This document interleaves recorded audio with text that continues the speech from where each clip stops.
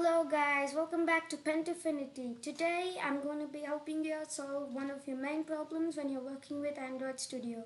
So to test your applications, you would have installed an AVD or Android emulator, which is virtual, and this would have got downloaded on your C drive, and this takes a lot of space, like mine takes 9 GB sometimes, and it goes on increasing. So when you fill your C drive, your computer slows down if it's too much, if it has very less space in it. So, and even the Android AVD manager doesn't give you an option to save it on another drive, and it would also not, and even though you move it, it would show an error that the AVD is not found. So today I'm going to be helping you out fixing that problem. So let's start off.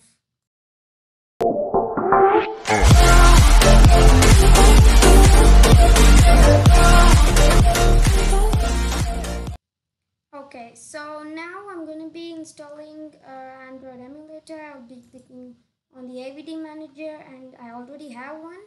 And as you can see, it takes 9.1 GB. So if you fill too many file folders in your C drive, your computer will surely get slower, because that would be the drive where your Windows is running.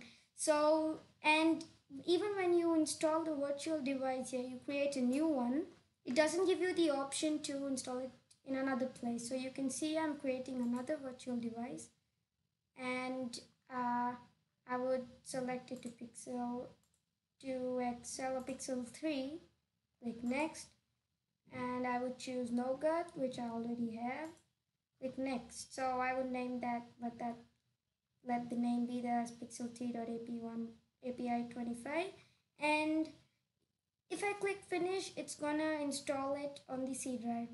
So at first it may vary to 1 GB, and then it increases to 9.1 GB as over here.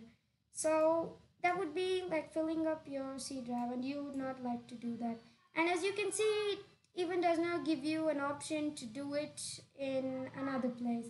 So I click finish, and it gets downloaded to your .android, which should be in your C drive. You cannot move it from there because it'll download it back to the C drive. Now if I open the file explorer, you will see that now if I go to C drive and .android, you would see this as AVD here, and your Pixel 3 API25 has been downloaded here. Click on properties. It takes 1 GB now, but it will vary up to like 25 GB to 9 to 10 GB later. So you wouldn't, want it to stay in your C drive. So now what I would be doing is I would think that, yeah, let's move it to the D drive. I go to my D drive, and I just add a new folder here, and I say AVD. Okay, and I would get back to my C drive and think that I can come to my D drive and put it to AVD. So now it's moving it to AVD, but when you come back to Android Studio in a minute, you will see something happen. So I'll just go back to AVD. You can see it's installed here. I'll just delete that. Let's delete it now. So it's over here now. And now if you get back to Android Studio and click on the API file, and if I try running my code, it gives you an error. AVD system path, please define Android SDK root. So it's not, there's an error that it cannot find the AVD.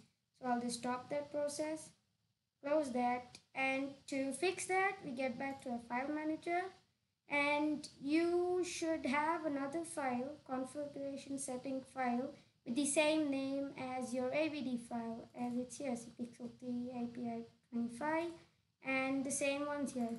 So you got to open it. You will see something like a notepad here, and this shows which path is the AVD. So now what you have to do is completely delete that path. Like you go here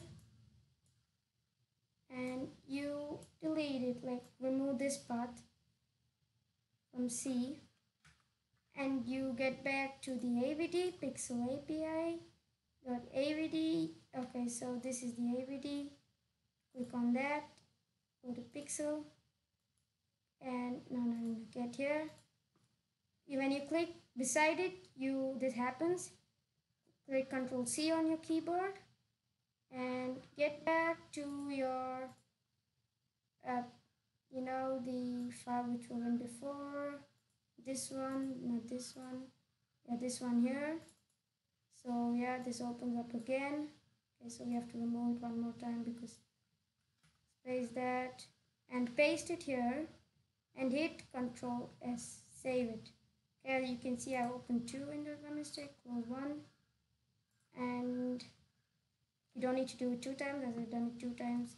Just hit save, Ctrl S, and now if you open it, you'll see that the path has been set to Pixel 3 API that plays in this in the location here.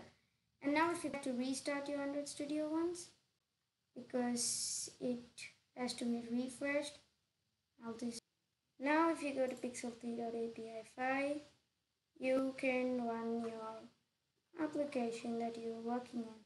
It's taking some time.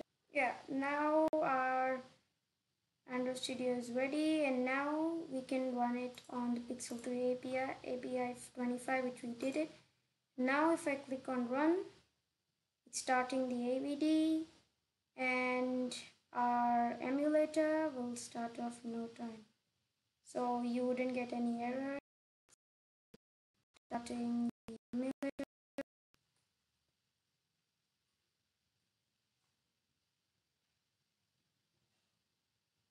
Okay, so I'll get back to AVD manager. Oh, now you may have to switch on this Pixel 3 API 25. Oh, it's already running. Okay, so that's okay. See, it has opened up here. Click on that, and yes,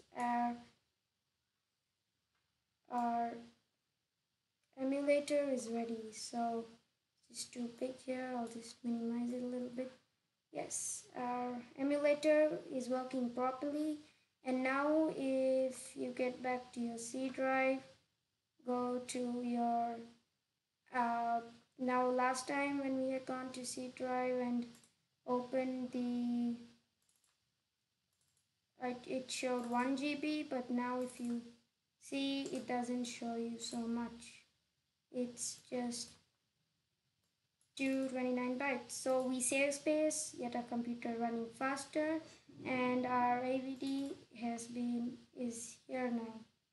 So not there, we get to D drive, AVD, search for AVD, you will find it here. So that's it for today, guys, and now you can run your Android Studio emulator by saving it in any place. You just have to change the path in the configure settings of this file. So it's just like the notepad, just have to open it, set the path. Thank you guys, and we'll also be coming up with Android Studio tutorials. So Pen Affinity signing off.